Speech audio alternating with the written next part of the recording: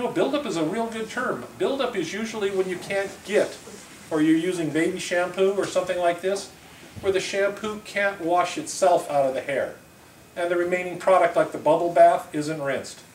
And I've seen that happen so many times when I have demos, and a person will take a client, go right to the sink, add water, and they're lathering. We haven't even added the shampoo, and they're lathering. They should never lather when you try to wash someone's hair. Well, if you're lathering, just use the stuff they got on their head and rinse it out. Why waste good shampoo on them? I mean, it's insane. I don't know how they got out of that bowl without a good rinse. And the more bubble bath we put in, by the way, that's the hardest thing to get out. It's a leave behind product if you're not careful, and you don't want to leave it behind, because it was designed for, you know, pretty, you know, as opposed to, it's not a cleaning product.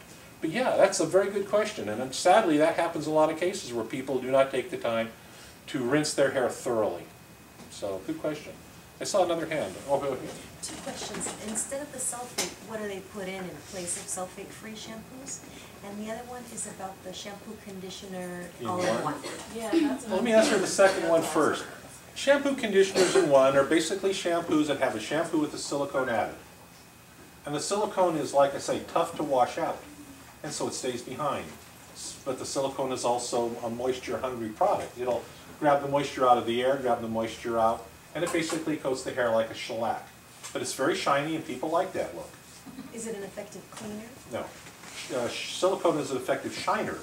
The end product is shine. Nothing more. I mean, you're after the look, not the feel or the health.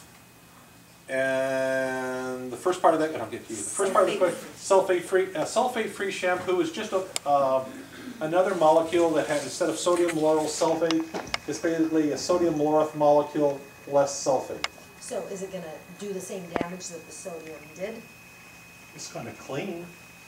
People, you know, want to say it's healthier because it doesn't. I don't see it's any healthier. All I know is why it hasn't caught on really well, and you don't see it just, you know, everywhere with everybody have it. One, it's very watery because it's supposed to go into a rug doctor so you can, you know, be wet. It's really hard to thicken, so we just have a terrible time. I've spent 2 years on the product we make to get a product that will actually mimic and look syrupy. And you can't believe what I've done to the product to make it look syrupy with the additive. But you got to have that thick feel or you won't buy it. Number 2, it doesn't bubble. It wasn't designed to bubble. Trying to add enough bubble to it so it doesn't become not appealing has been tough. I have a product. I like it. Is it any good? I wouldn't use it on my dog. But people buy it by the ton because it's the marketing. It's the advertising. And people will buy advertising all day long. Somebody invests a lot of money in that, and the hairdressers tout it and sell it. Thank you very much. Just keep those checks coming in. I wouldn't use the stuff, but people like that stuff. And then they tell you how good it is. In my business, the odd part about it, strangely, I'm not a hairdresser. I'm a chemist. That was what I was trained to do. My mother's the hairdresser in the family, oddly enough. The owner of the company was a hairdresser, Gable. But so was Steve Stefano. He was a hairdresser. He has no chemistry degree. Jerry Redding. He was a hairdresser. No chemistry degree. John Paul DeJournay. Not anything. No chemist. Paul Mitchell. Another hairdresser. John Sebastian. Another hairdresser. Vidal Sassoon. Another hairdresser. So where did these guys get their chemistry degrees that made them experts? I'm still trying to figure that out. And I met a couple of these guys, you know, and they all sell their products and tell you how good it's going to be, and they've got great advertising. And so you say, okay, let's define a sodium molecule and how it interacts with a, you know, cocamide brobyl betaine aromatid. And he goes, I don't have a clue. Oh, you know. But we just put in the stuff, and I went to hair. I'll tell you a story out of school. Another story. I was at Covina College. They were doing a hair show, and I was a judge. The president of Veda was there. We had Redken there. We had one more. Forgot who else was there. We were judges. Oh, Joyko. Joyko was there at that time. Nice fella, I thought, kinda, mish. And he was wearing the teacher's lounge, and his comment while we were waiting to go out to do the judging was, I have no idea why I agreed to this. I don't really care if these kids do anything with my shampoo other than sell it. That's why, you know, how I make my money. I mean, that was just out and out rude. You know, we're here to help the students. I'm here to help the students. I want you to learn. I want you to learn from your instructors. The most important part of your training is the 1,600 hours. You learn how to do a product, but I don't care what you use. These instructors can actually go home in their kitchens and bathrooms and use laundry soap, dish soap, whatever chemicals, and make people look nice. I don't care what brand they use. They can make people look nice.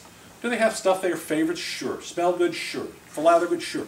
But I guarantee that these people are artists. I know them. They are artists. That's what they're trying to teach you is, hopefully, whatever brand you pick up, I don't care whose brand it is. Mine, Neighbor is one of the contracts that I have. You will make that client look nice so they come back to you. If they don't come back to you, then you've done a bad job, and that's terrible. And that's all these people are trying to teach you. I'm just trying to teach you that don't get hung up on spending a lot of money on chemicals unless you, that basically to me are all the same. I don't care what you use, because if you can't use this product, then use that product. Gel is gel. There's only one formula for making styling gel in the world, and everybody makes it the same way. And some people make bad gel, and that sells. So I have companies that I make bad gel for because it's sold in the market. Darndest thing I've chased the money with a company called, anyone ever heard of Johnny B? Guess who makes Johnny B? One of my contractors. He used to buy regular blue gel, stuff you with school buys, until one of his sales guys decided he was making, Johnny was making, or Al actually, was making too much money, and he wanted more money for selling the product. And Al said no. So he went out and came to me and asked me if I'd make the gel for him. No, that's rude. I mean, I've got a relationship. I can't just sell to a sales guy. You know, that's a conflict of interest. So he went to Joe R. Labs up the street.